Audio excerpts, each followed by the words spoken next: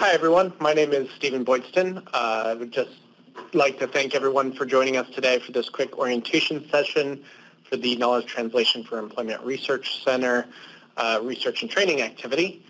I will hand it off here in a second to Jerry Rasmussen, who will be going over some of the details on how to access the Moodle platform. But before that, I just want to go over a few quick instructions about the Adobe Connect room, just to let you know what some of the features are. And with that, again, thank everyone, and I will pass it off to Jeremy. Hi, thank you, Stephen. Hello, everyone. Thank you for coming to today's meeting. The purpose of this meeting is to discuss how to access both the autism and transition-aged youth trainings, provide step-by-step instructions, and answer any questions you may have in the future. My name is Jeremy Rasmussen, as Stephen pointed out, and I work for the Knowledge Translation for Employment Research Center, otherwise known as KTER. The KTER Center is funded by the National Institute on Disability Independent Living and Rehabilitation Research, otherwise known as NIDLR, and provides technical assistance to researchers related to improving employment outcomes among individuals with disabilities. Just to let everyone know, we are going to record today's session, and after we conclude here today, we will also be sending you the slides and a link to the archived version. We will also be sending you a link to the courses, and just to let everyone know, I am also joined by my colleague, Elizabeth Frankenzel, who has been leading a big portion of this work, and of course, Stephen, who you've already met.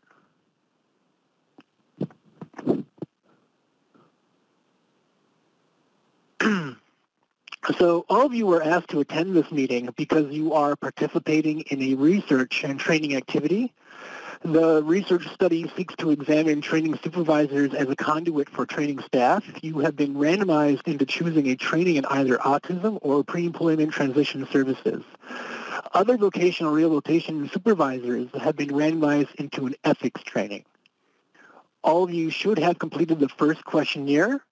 In approximately 6 months, you will receive another questionnaire. If your agency allows, you will also receive a $20 gift card after each questionnaire you complete.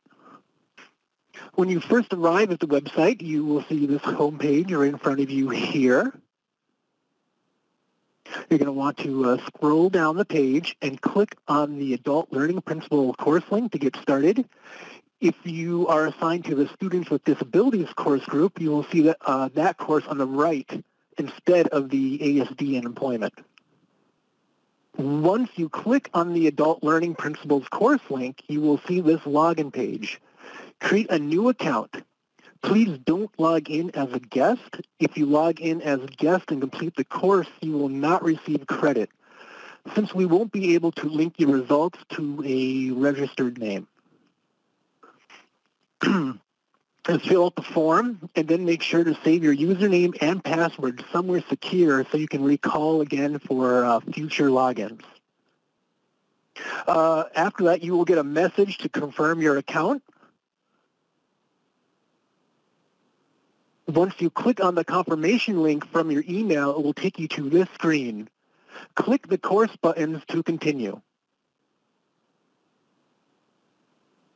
You should now be able to access the Adult Learning Principle course.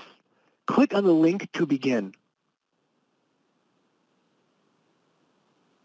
Once you have selected the link, it will take you to the page on enrollment options. Click on the Enroll Me button to enroll in and start the course. Here's the course page. You must first complete the pre-test before you can access course materials. Here's a screenshot of the pre-test page. Only one attempt is allowed for the pre- and post-test. The accessible course presentation contains the slide text and transcript for each slide in an accessible PDF format. Once you finish taking the course videos, you must complete the post-test before you can access the next course. When you complete the post-test, you will see a message that contains an enrollment key. This will be the key to access the second course. Copy it and then click the link that takes you to the second course. You will also be able to see your results by clicking on Review. Paste this into the enrollment key field. You will now have access to the second course. Just like the previous course, there is a pre- and post-test.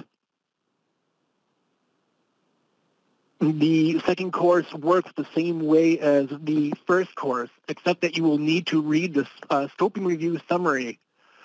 For the TEY, it's entitled, How Can Vocational Counselors Improve Employment Outcomes Among Students with Disabilities? It's named something very similar for the ASD one. And then after you are going to complete the final quiz on the trainings, once you've completed the first quiz, the course presentation, and the final quiz, you will receive CRC credit within 2 months for completing the courses. In order to receive CRC credit, you will need to complete the course by the end of this month. In addition, we'll be reaching out to you to set up monthly calls for the next 6 months to answer questions and see how everything is going. This will also be an opportunity to ask questions for the transition-aged youth or autism technical working group. Are there any questions at this point? Let's see, we have a participant typing in the chat. Yeah, thank you for your question, Deanna. We would like everyone to complete the course by the end of this month, by the end of October. Are there any more questions? We will be, thank you for your question, Anna. We will be following up with you via email, and we will be sending you a link to the course. That should come, what do you think, Stephen, early next week?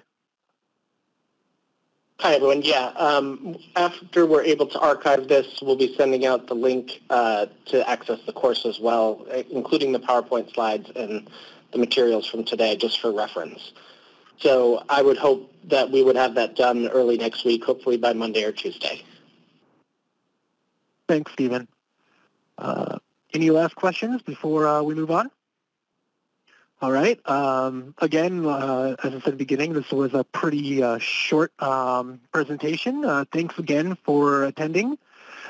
Just as a reminder, as Stephen just said, we'll be following up shortly to provide you with the slides, a link to the archived version of the session, and a link to the actual training. If you have any questions in the meantime, please contact Stephen Boydston, whose contact information is on the slide. Thank you again, everyone.